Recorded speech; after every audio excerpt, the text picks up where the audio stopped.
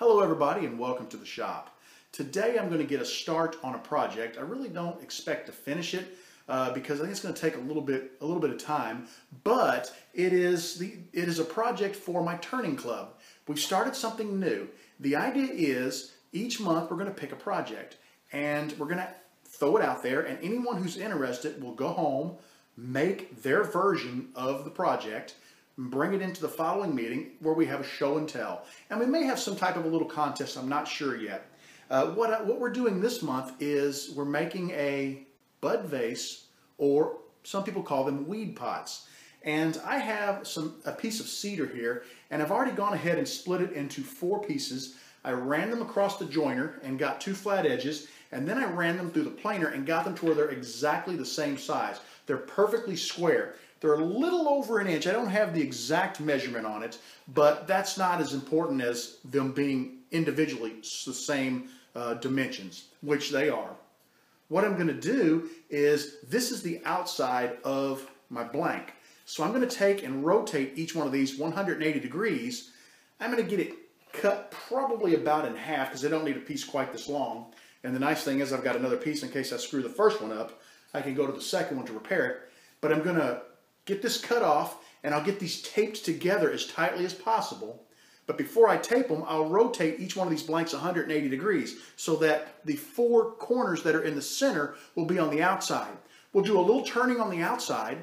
When we get it to where we want it, we'll cut the tape, flip them back over, glue them together, and we'll make an inside-out turning for our bud vase. Now I'm hoping what I can do is turn this down far enough to where maybe I can have a hole on the outside where you see through.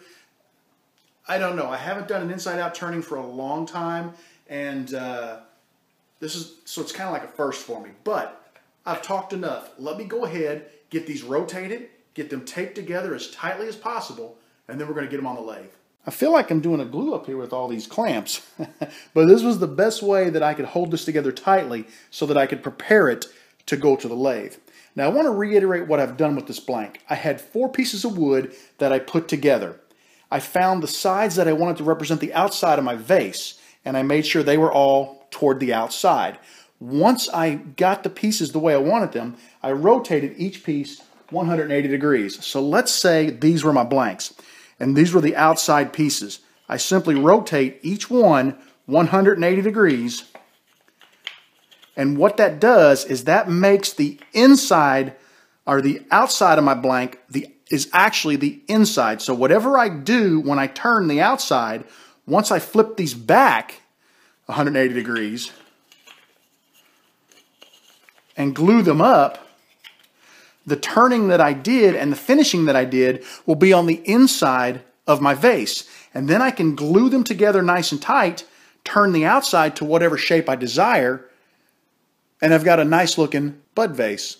What I'm going to do now is I'm going to take a little bit of duct tape, and I'm going to go ahead and tape this end up. I'll determine how long I want this vase to be, and then I'll add a little bit, and I'll get it taped up at the opposite end as tightly as I can. I'll wrap it many times and use quite a bit of tape. Then I'll take it to my chop saw and I'll get both ends cut off so that they are perfectly square. At that point, we'll go to the lathe and we'll decide what we want to do with the interior of our vase, the shape that we want to give the inside of the vase.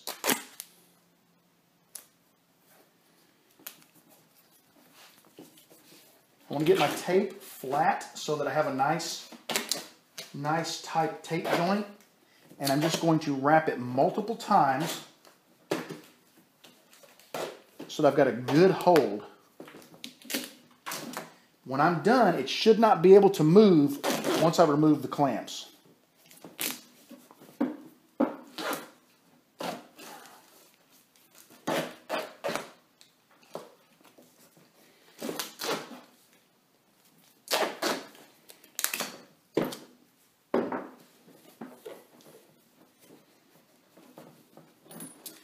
All right. Now what I want to do is determine how tall I want my vase to be, and we'll get it taped up at the opposite end. I went online and I looked up how tall the average bud vase is, and the answer I got was somewhere between 7.5 and 8 inches. So what we're going to do is we'll extend our tape measure, and I'll take it out to 8 inches. That'll give us a little extra play. I've put a mark there, and now we're going to go ahead and to the right of this, we'll get it taped up nice and tight.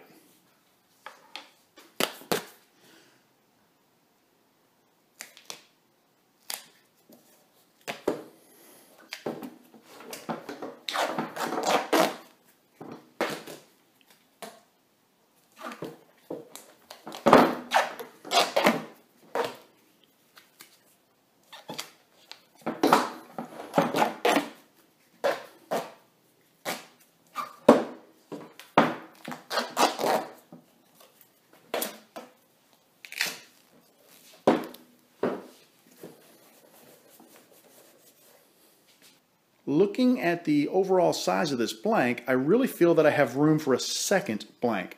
So what I'm going to do is I'm going to go ahead and put another strip of tape here. I'll measure over 8 inches, put a strip of tape down here.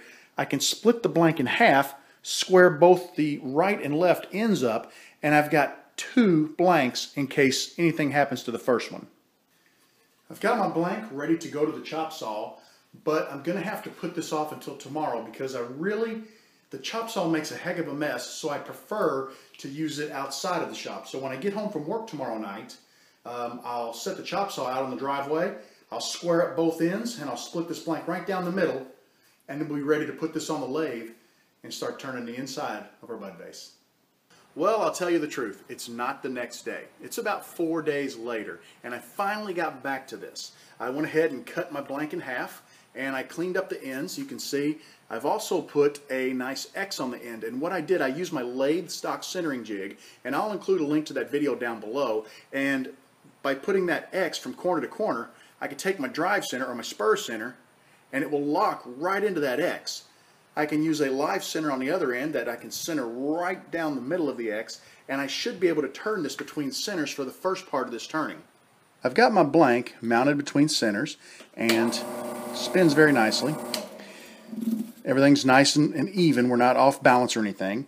What I'm going to do is start thinking about the shape of the inside shape of my weed pot, because that's what I'm going to be turning right here. I'm going to apologize for my artistic skills, but this is kind of the basic shape that I'm going for.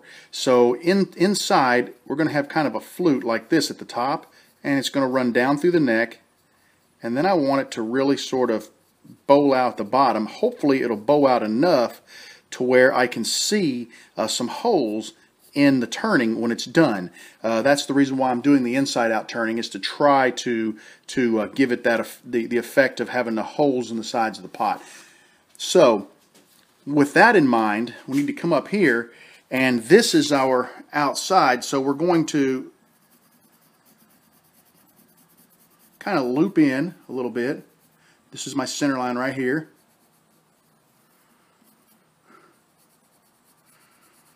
Okay, I'm just kind of sketching on here rough hand just to see what we can get, and then we'll sort of bow out a little bit like this.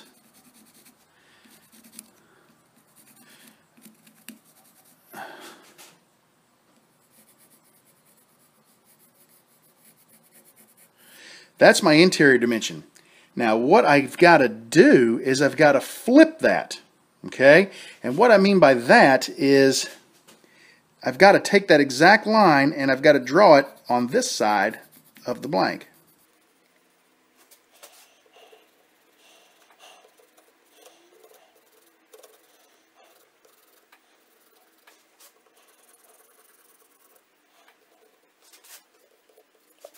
Now the reason why I repeated the line over here is this is the inside of the vase, so I'll be taking the wood off out here. So as I take this wood off, when I flip it over, this will become the inside and give me the desired shape. This should make it much easier for us to see the interior profile of our vase.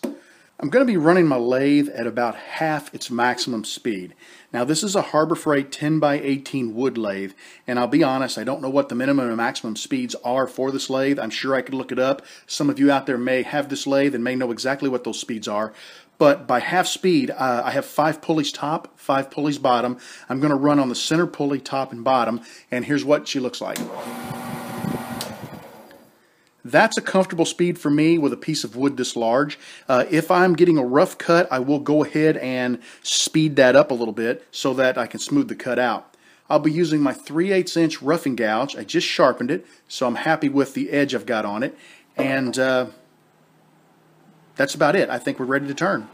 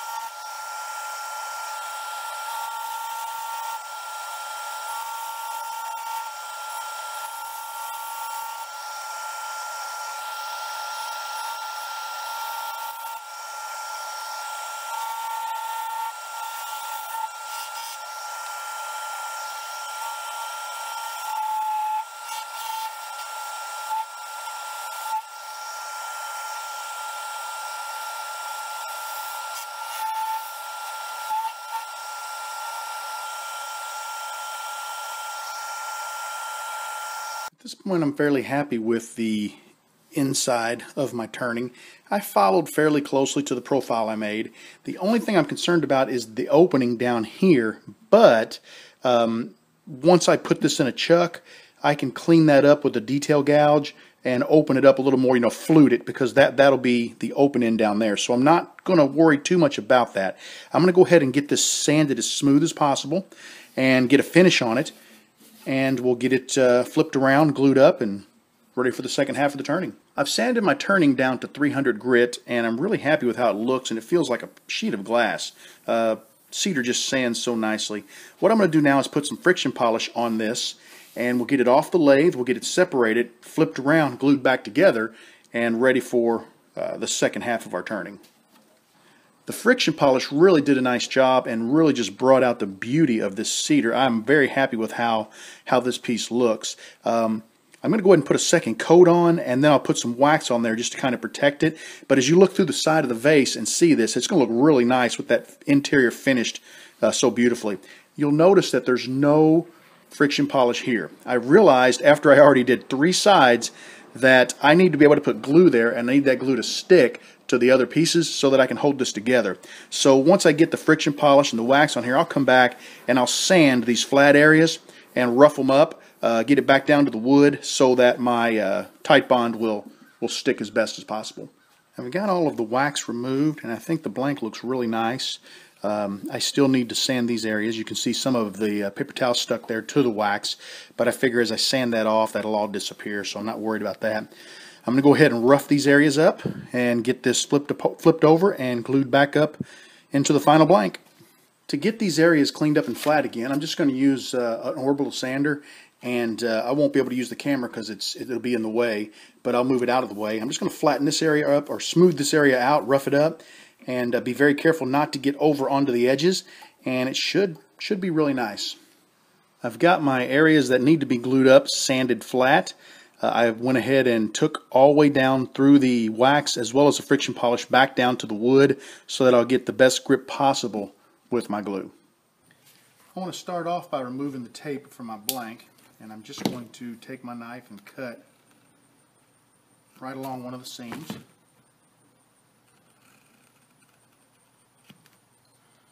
And we should be able to peel the tape right off. Now remember, do not let go of these pieces. Keep them in their proper orientation while you do this. There we go.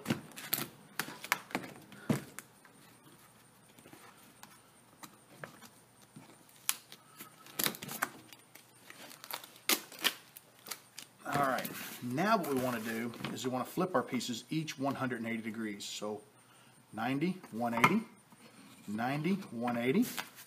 Flip this over. 90, 180, 90, 180. And with that, we're ready to glue everything up. We're going to get it, what I'm going to do first is kind of clean up any of the wax that managed to squeeze down between the cracks. And I'm going to get this glued up, clamped, and we'll let it dry, and we'll come back and do our final turning. My blank is in clamps, glue is drying, and this is very promising. See this gap right here? I've got those on all sides, so what that means is as I true this blank up, I'm going to start getting a gap here between the two pieces. And the farther down I take this, the larger the gap will get, and that's what I wanted. When I put my flower in from the top, I want the bottom, the bulbous part at the bottom, to have like little windows on each side. So I think we're going to be in good shape. I think this is going to work out. The glue has finally dried on my blank, and I've gone ahead and drawn a little line down here at the bottom, roughly where I think the bottom of the bud vase is going to be. I've got plenty of room. There's 1.5 inches there, so I'm going to turn a tenon on the end of this so that I can grab it in my jaws. I think it'll be much safer to turn that way. We're going to start by doing that, and then I've come over here and I've kind of drawn a rough profile. I'm kind of thinking this is the way I want the bottom of the bud vase to be, sort of bulbous there. It'll come into the neck, and then it'll open up to a flute at the top. Now this is a very rough estimation. I mean, I've got to true this blank up first, and I'm sure to true it up down here, it's going to take it in quite a bit. So this is not an exact representation of what I will have when I end up with. A lot of it's going to kind of happen as I'm turning. So we'll get it ready for the chuck, we'll true it up, and then we'll start shaping our bud vase. I went ahead and set my calipers for the proper size tenon that I need, and I'm ready to start turning down the end of my blank. I've got my tenon turned down where I want it. I'm going to go ahead and shut the camera off, get my chuck installed, and get this chucked up. We'll come back and start turning our vase. Got my chuck installed. Everything looks great with the tenon. I've got a great fit. It's running true. What I want to do now is I'm just going to take my roughing gouge and go ahead and true this entire blank up. Then we'll come back and start shaping.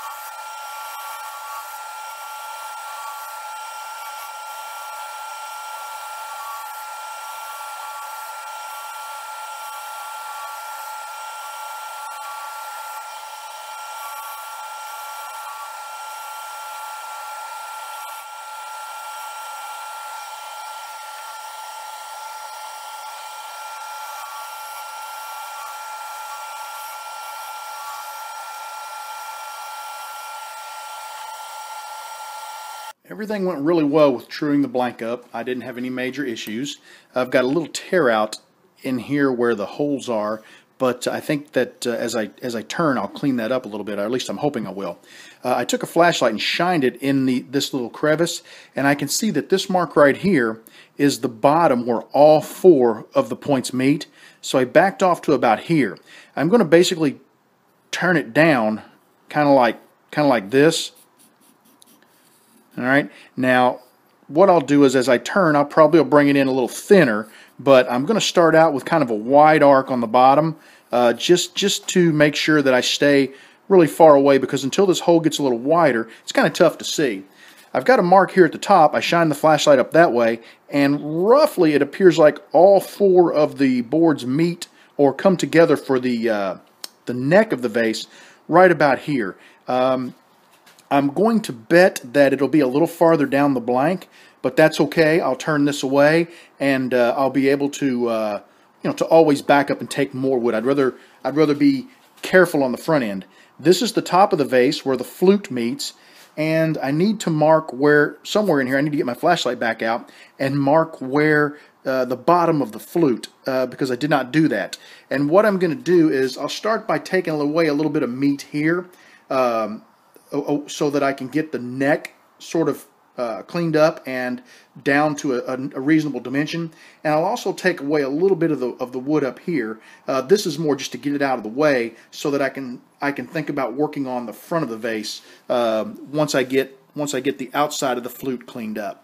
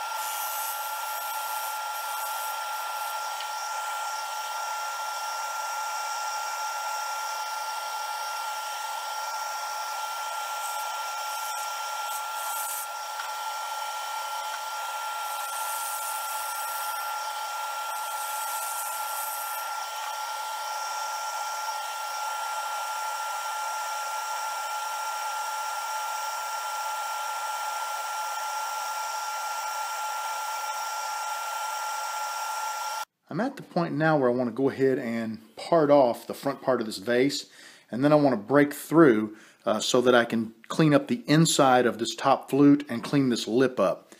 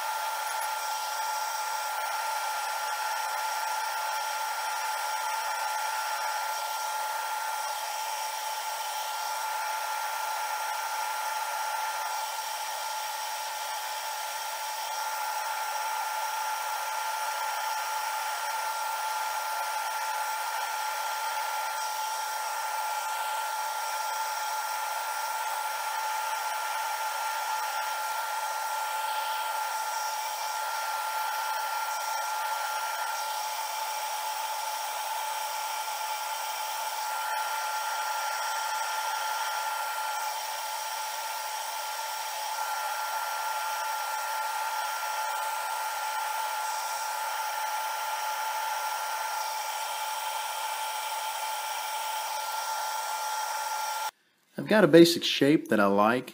I'm just going to have to do a lot of sanding, so what I'm going to do is shut the camera off and take care of that, and I'll come back and show it to you once I've got it sanded up and I'm ready to part it off from the chuck. I sanded my vase down to 400 grit, and I used a little crystal coat friction polish and then some brown hut wax just to kind of shine it up a little bit. I think it looks really nice. What I'm going to go ahead and do now is down here at the end, I'm going to start cleaning this up and parting it down as far as possible so that I can finish the bottom, and then I'll come back and part the last little bit off.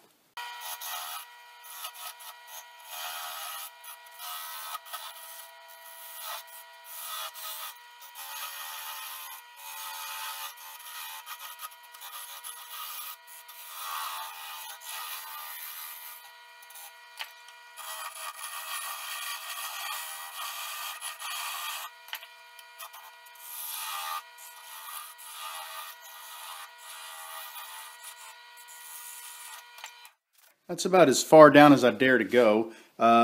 As I rounded the bottom, I sort of indented it a little bit so that the entire bottom does not set on the surface of the table, but a ring on the outside does, and that should help it set more stable. So let's go ahead now and do some sanding and clean this bottom up.